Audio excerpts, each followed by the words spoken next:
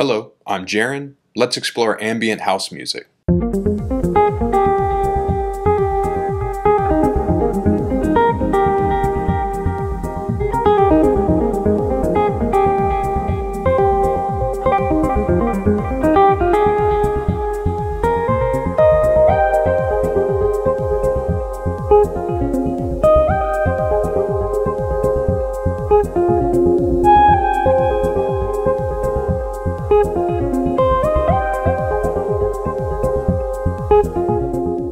House music has two key features, a tempo in the area of 120 beats per minute and a kick drum that plays quarter notes, also referred to as 4 on the floor. Ambient music features effects that create space, such as reverb and delay, and tends to be built around one chord or scale.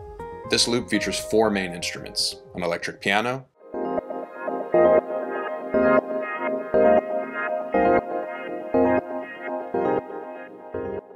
drums,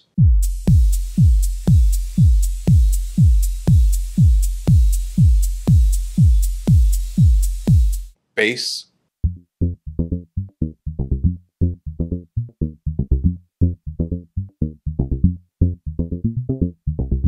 and guitar.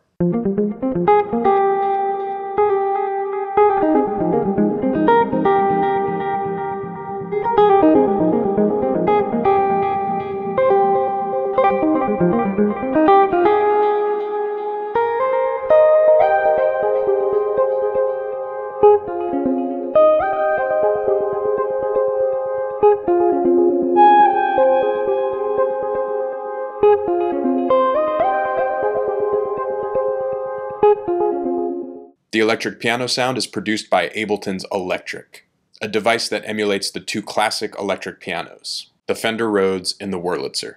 These instruments were invented in the 1950s, gained popularity in the decades that followed, and are still used today. The design combines the mechanics of a piano with the signal processing of an electric guitar. The piano keys set a hammer into motion that strikes a piece of metal rather than a string.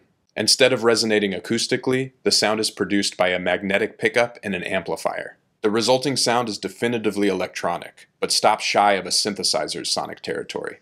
Electric has 3 main groups of controls: hammer, which strikes the fork, the metal that vibrates and creates the tone, and pickup, which amplifies the vibrations of the fork. Stiffness controls the hardness of the hammer's striking area. At 100%, the sound is thin and bright.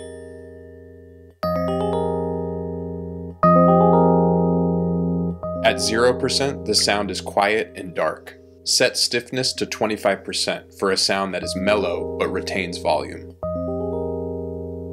Noise controls the volume of the hammer's impact. The higher the percentage, the louder the noise becomes. At 0%, the hammer noise is muted. Set noise to 0% to hear only the pure tone. Tine introduces harmonics. At higher percentages, the added harmonics result in a brighter sound. Set tine to 0%. The mellow tones are better suited to the ambient style. Tone controls the amplitude of the fork. At 100%, the sound is loud and aggressive. At 0%, the sound is quiet and gentle. Set the tone to 35% for a mellow but full sound. Symmetry adjusts the vertical position of the pickup. At 100%, the sound is an octave lower than when set to 0%. Set to 65% for a sound that agrees with our ambient purposes. R and W correspond to the 2 different types of electric pianos, R for Rhodes and W for Wurlitzer. In this loop, Electric plays a minor 11 chord arpeggiated in 16th notes that repeats every bar. Use note echo to repeat the notes of the chord. Set delay time to 3/16 notes. Feed delay sets the velocity of the repeated notes. Set this to 50%. A normal echo or delay effect would repeat the audio. Note echo repeats the MIDI note, making it possible to change the pitch of the notes as they repeat. The pitch of the repeating notes can be altered in semitones using the pitch setting.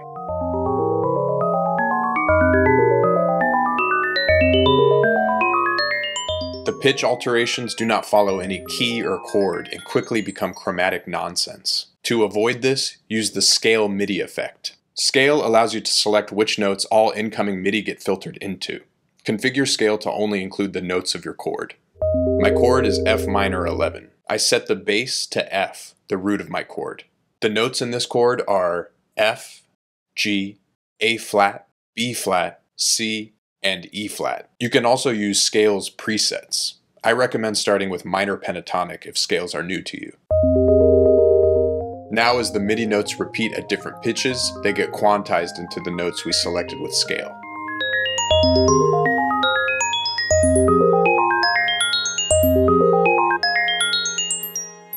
Use LFO to modulate the pitch setting and keep the pattern evolving. Click Map and then the parameter you want to modulate. In this case, Note Echo's pitch parameter. Change the LFO waveform to random. Pitch will now jump to new values rather than smoothly transitioning between them. Change time mode to beat sync. Set it to 1 bar to get a new pitch setting every bar. Set the offset to 100%. This makes the pitch of the repeated notes higher than that of the initial chord. Duplicate Note Echo. Change the second one to another time interval. Map the LFO to the pitch of the second note echo. Change the range max to 50% so that each note echo's pitch parameters are different from one another. There are now 2 different sets of echoes, one every 3/16 notes and one every 6/16 notes, each with a different pitch setting that changes each bar. This creates an evolving cloud of notes.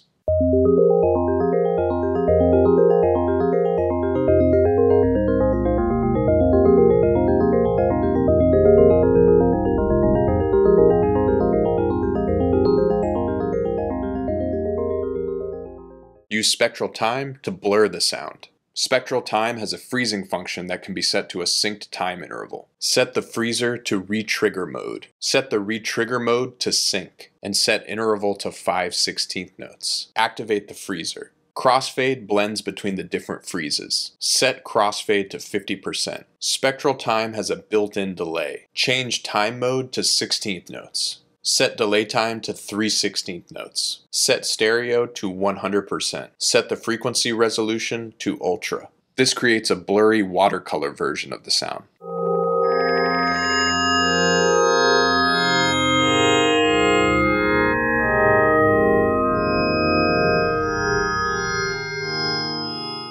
Set the dry wet to 50% to retain some of the clarity of the original sound.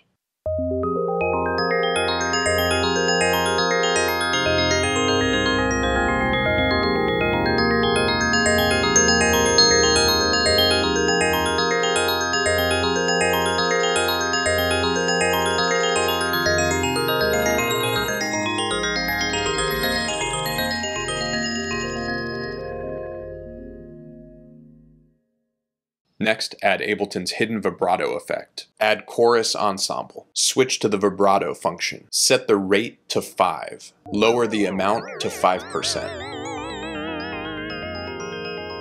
Set the low cut to 450 Hz. Set warmth to 10%. Vibrato adds motion to the pitch and further blurs the sound. Continue to carve out the desired frequencies. Add auto filter. Set frequency to 500 Hz. Set resonance to 30%. Change the filter slope to 12. This, combined with the vibrato's low cut, creates a bandpass that accentuates the mids of the sound.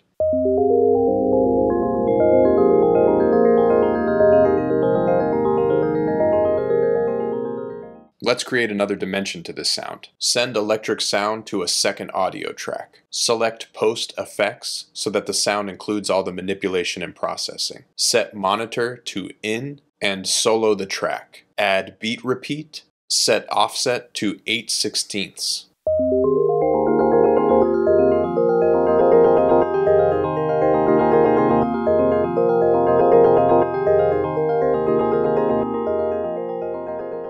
This creates a repeated pattern of 16th notes built from the signal received on beat 3, which is displayed here as 2. Activate the filter to further subdue the sound. Turn the decay to 35% to reduce the volume of each repeated 16th note, which creates a fade.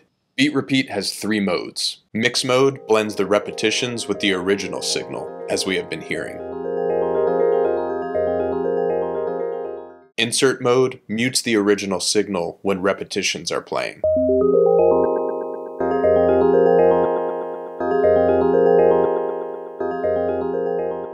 Gate mode only plays the repetitions.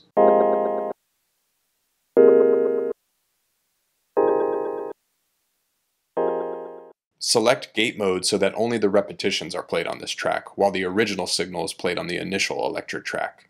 To give the repetitions a smoother attack, add a utility and use Shaper to automate the gain parameter. Using the same method as the LFO, click Map and then select the gain parameter. Set the maximum to 60%. Set the rate to quarter note. Set the grid to 8 to create a larger drawing area. Draw a shape that starts at 0, then rises and falls back to 0 before the next quarter note. Add dots by clicking in the grid. Click while holding Shift to delete dots. Holding down the Alt/Option key will let you bend the shape.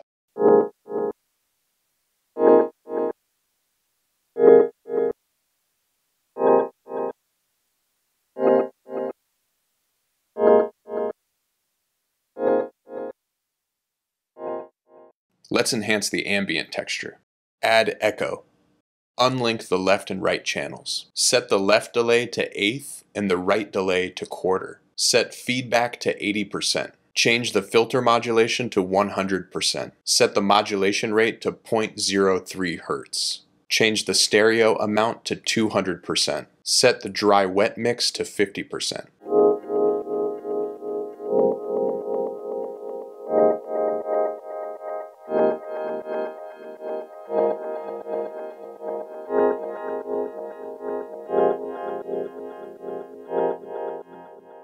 Add Hybrid Reverb. Set the algorithm to shimmer.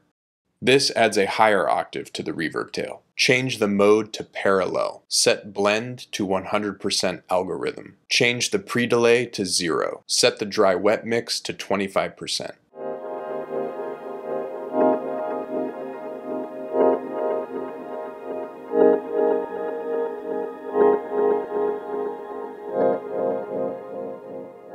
Duplicate this track. Command D is the shortcut for duplicate. Pan one track hard left and the other hard right. Adjust the duplicated track's beat repeat offset to 0 so that the repetitions start on beat 1 rather than 3. Now a chain of repetitions begins every 2 beats, alternating from left to right.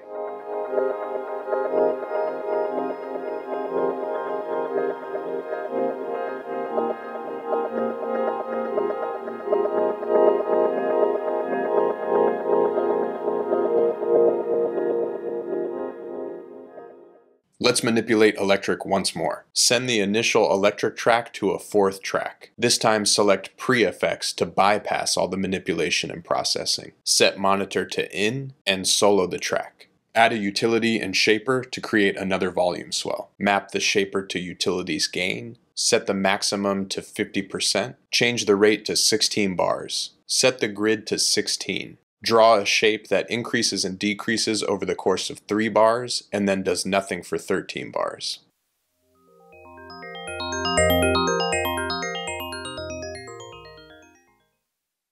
Add echo and hybrid reverb so that once the volume swell stops, the sound keeps ringing.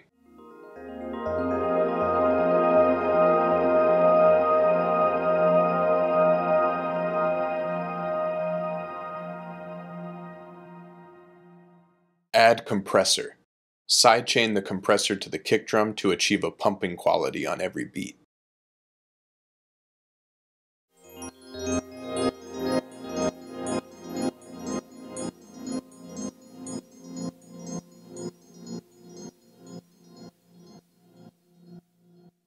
Using EQ3, deactivate the lows and highs. Add auto pan. Set the rate to move the sound from left to right every 3/16 notes.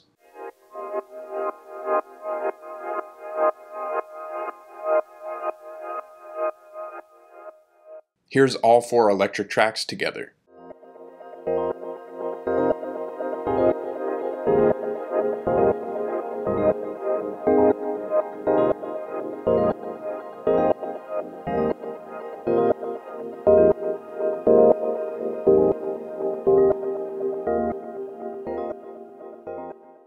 Let's put the drums together. Create an empty drum rack. Add the kick drum synth. Create a MIDI clip and put a kick on every beat. This loop is in the key of F minor, so tune the kick to F. Change the decay to 25%.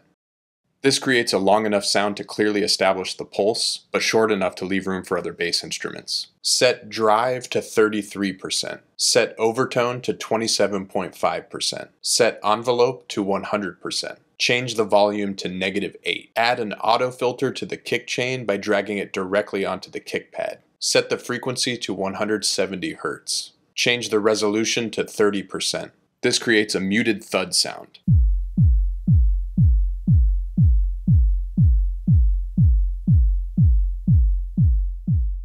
Add the hi-hat drum synth. Put a hi-hat on every 8th note in between the kicks. Set tone to 0%. Set attack to 10%. Change pitch to 83%. Set decay to 3.7%. Change the volume to -12. This achieves a short, high-pitch sound.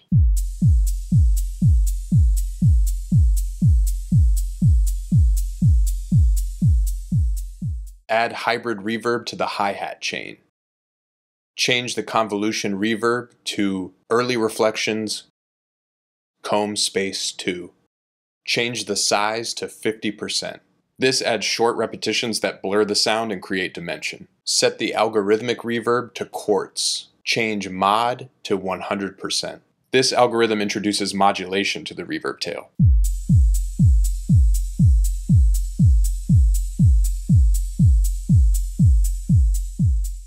Add the cymbal drum synth.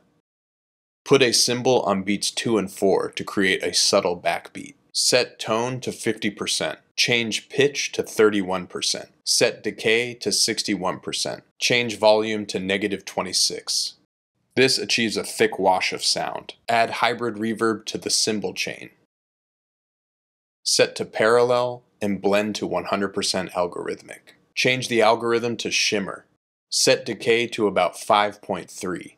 Change the dry-wet mix to 60%. This will give us more of the cymbal wash than the clear sound.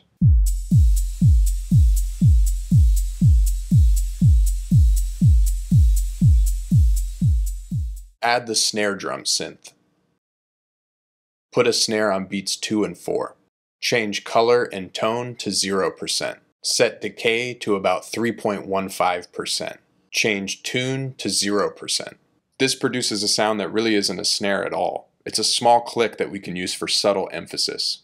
Add a hybrid reverb to the snare chain. Set blend to 100% convolution. Change the convolution impulse response to early reflections, wood room. This will add some air to the sound. Cut the low frequencies of the reverb tail to about 300 Hz. Set the dry-wet mix to 20%.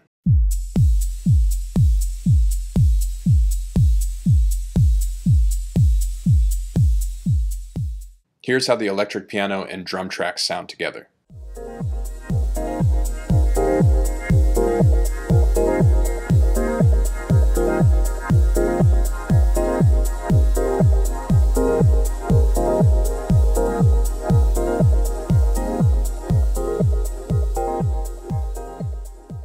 I recorded the bass line with a fretless bass.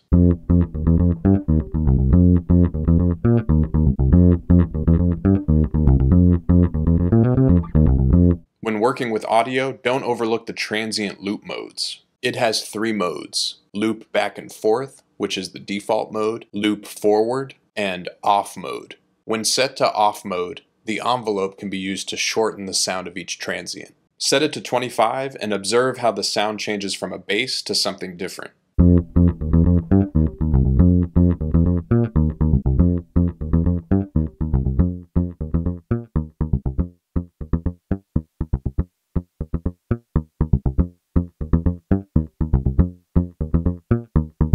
You can also change the granulation resolution from transients to a rhythmic value. There are many creative options here beyond standard warping and quantizing. Let's add an auto filter to the bass. Set frequency to 615 Hz. Change the resonance to 36%. Let's add some modulation. Set LFO to 15. Change the LFO rate to quarter note. Turn quantizing on so that the frequency modulation is beat synced and set the rate to 1. Turn the envelope all the way down to -127.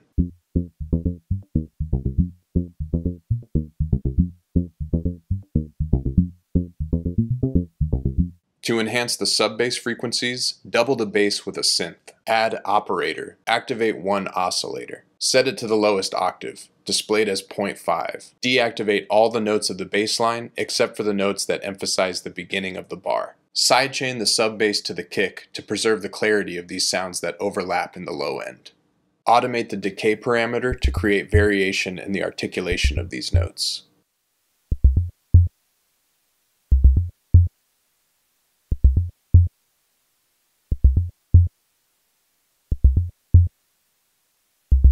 Here's how the two bass tracks sound together.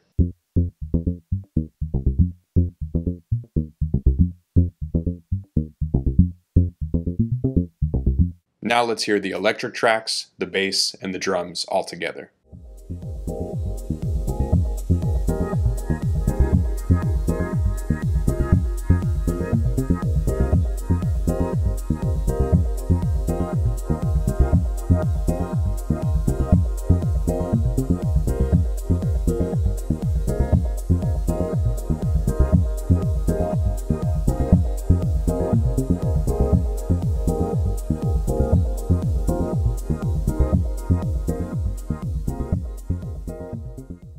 Improvise until you find an interesting melody. I settled on this melody that I played on guitar.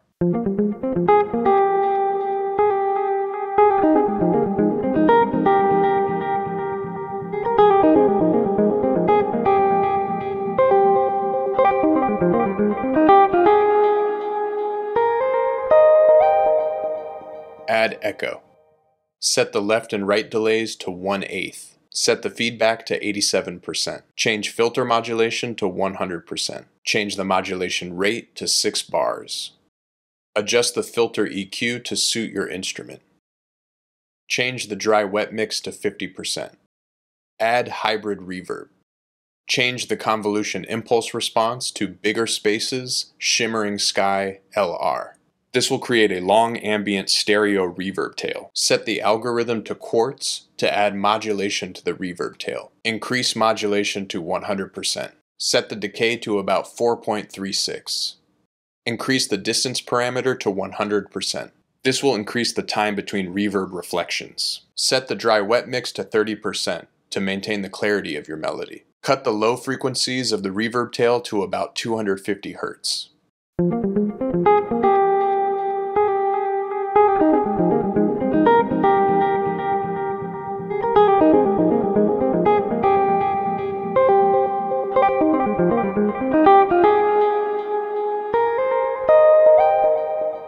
Layering a synth that's playing the exact same notes as your melody instrument can make it sound more electronic. Add wavetable. Adjust the attack and decay so that the synth sound blends with your main instrument. Add some subtle modulation so that the sound moves around different wave shapes, mimicking the way a real instrument naturally changes its tonal quality.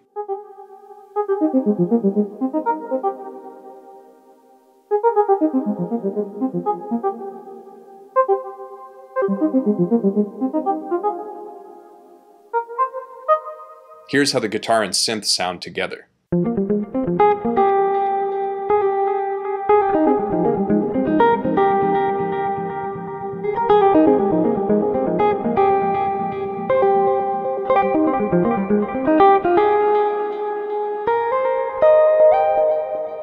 The guitar chords are built in two pieces, the call and response. Each time the call is slightly different.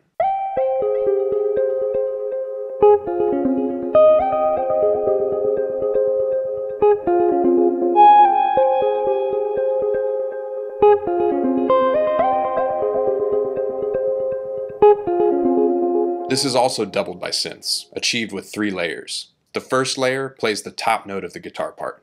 Glide is enabled on this layer to mimic the sliding in the guitar part.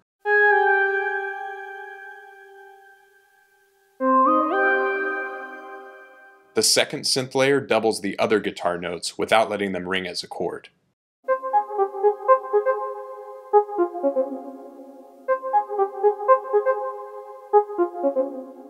The third synth layer removes the attacks and lets the chords ring out and overlap.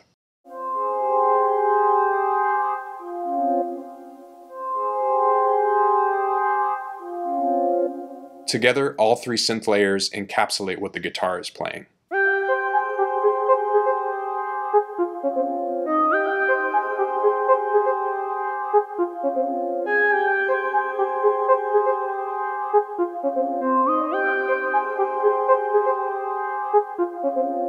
Blending synths with your instruments creates an electronic tone that is well suited to the ambient style.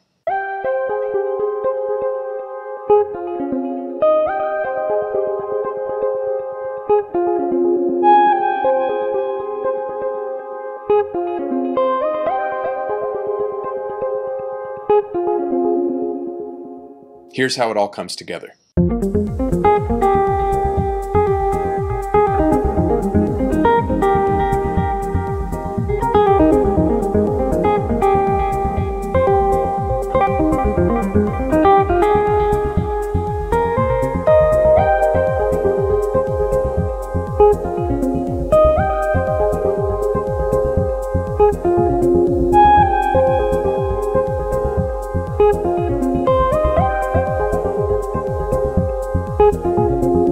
You can download the project file and presets on my Patreon page, which I have linked in the description.